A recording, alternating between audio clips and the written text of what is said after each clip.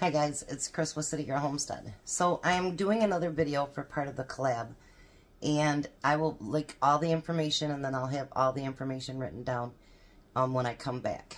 So that I'll give it to the end so that you guys have to watch the end to know how to win prizes.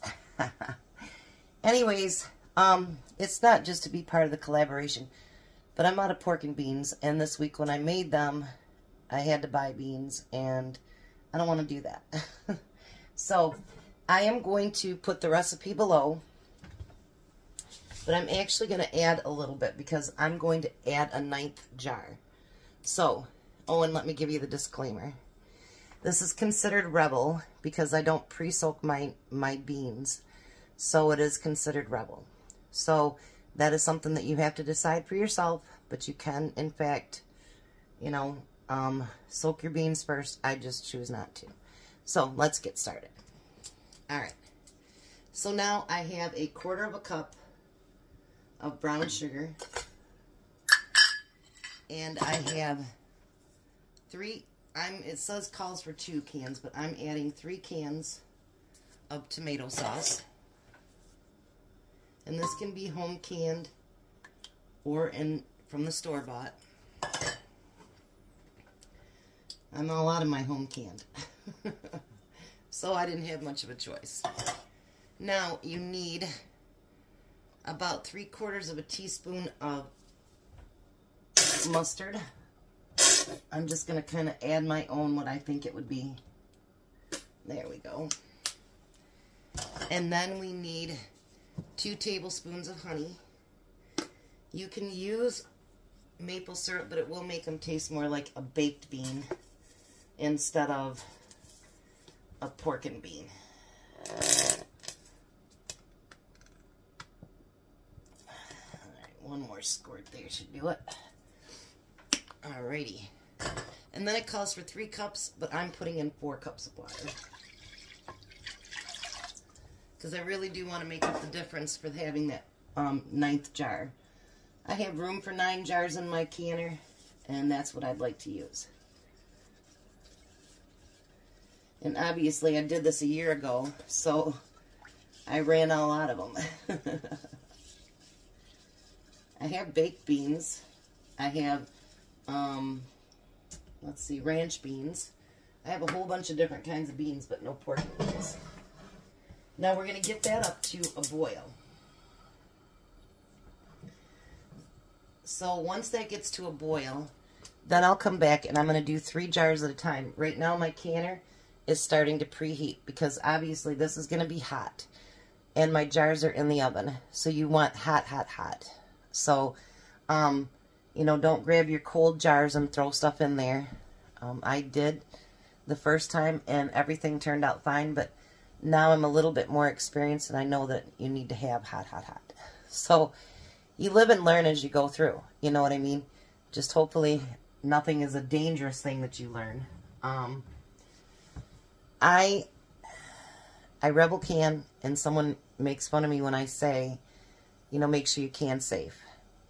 The USDA haven't checked anything in for years. So if there's stuff even that I will not can, there's things that people do out there that I see in the reveling groups I would never touch. Never in a million years, because I don't feel that it's safe.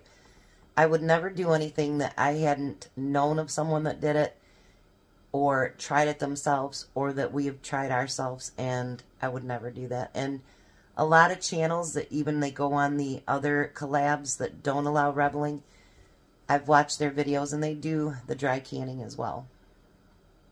No soak method is what they call it. So I will continue doing that, and my beans turn out beautiful.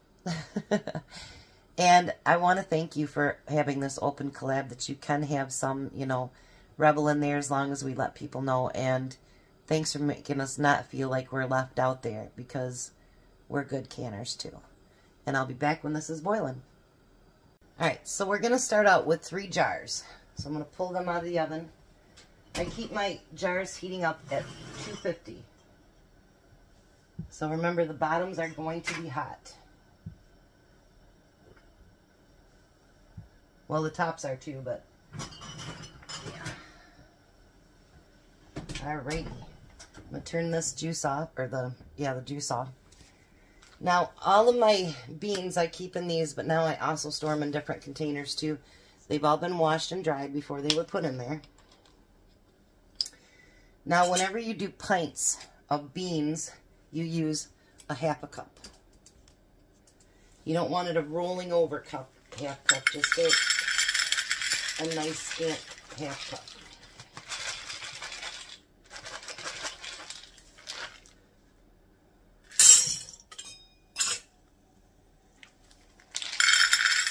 I'll tell you guys, once you learn to pressure cook and stuff, if those of you that haven't started, I'm telling you, it opens up a whole new world of things that you can do.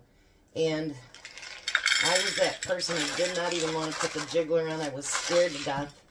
And because all I'd ever done is water bath even with my grandma. And let me tell you, it opens up a whole new world for you, and you get addicted to canning. And the first year I just absolutely went crazy on canning. Crazy, crazy. But that's okay, because you know what? It put food on my shelf for my family. And for nowadays, if you get a chance to get a good deal on something, grab it up. Because food is getting way too expensive. Now, this doesn't call for onions. Well, it does. But I'm going to put a little bit more in than what it calls for. Because I think the onion taste in the beans really, really add a lot. It asks for a teaspoon. I'm putting in more of a tablespoon. As long as it's safe, you can adjust it to whatever you want it to be. It's your recipe. And then you can either put bacon or fatback in there. I don't have fatback, so I'm putting bacon in mine. And any bacon that I have left over, I'll fry it up and use it as something else. Alright, now we're going to take this up. I do go up to just below the 1-inch headspace because I know that my beans are going to expand.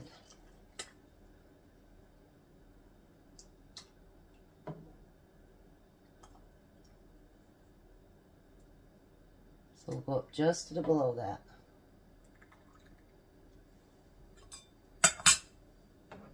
And these turn out so beautiful.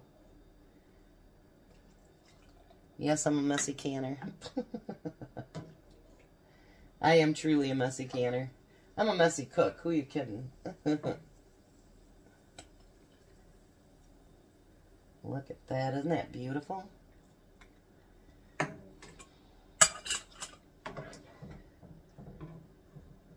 Now, because these are, if you make them in pints or half pints, it will be the same as meat time. It will be 75 minutes. I really made a mess with that one.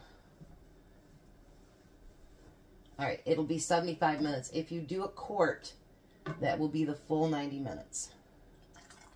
Like you would do with your meat. There we go.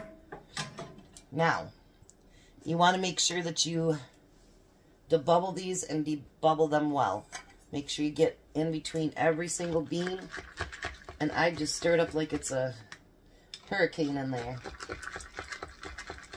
Or a tornado in our area. But make sure you get all that liquid in with those beans. Beautiful. Beautiful, beautiful. Alright, now you want to use your water. I'm going to move this one over just a little bit.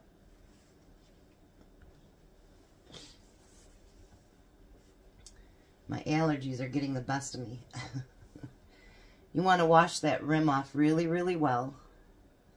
Oh, and that's something else I forgot. Make sure you wash all of your jars. Even if you feel like you just washed them, wash them again. Make sure they're nice and clean. Get all those rims done. Check for any cracks, because that will prevent it from sealing correctly. I'm going to put all my lids on. I do use 4-jar canning lids, and I do have a link below in which you can save 10%. And then we want to put them on just finger tight.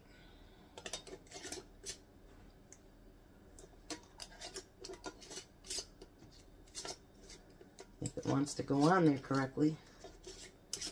There we go. Sometimes they just want to give you a fuss. Now I'm going to put these into my warming up canner, and I will finish up the other 6, and then I'll come back. There you have it, guys. 9 pints of beautiful pork and beans. Let me bring you up here. And they've already popped. Aren't they beautiful? And the beans do get full, but once again, I have to tell you that it's Rebel Canning. And I do all my beans that way, and, well, I'm still here. So I told you I would tell you about the collab at the end. It is hosted by Constance over at Cosmopolitan Cornbread.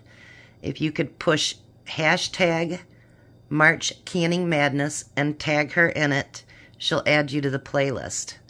Make sure you go and watch the other videos as well. There's a lot of really great canning videos over there. And make sure you comment, nice comments on every one of them. There will be a drawing on March 31st. So go over and look at Constance's channel, look at the list, and watch all of those too. And, you know, make sure you add that comment. We all could use the likes, shares, the subscribes.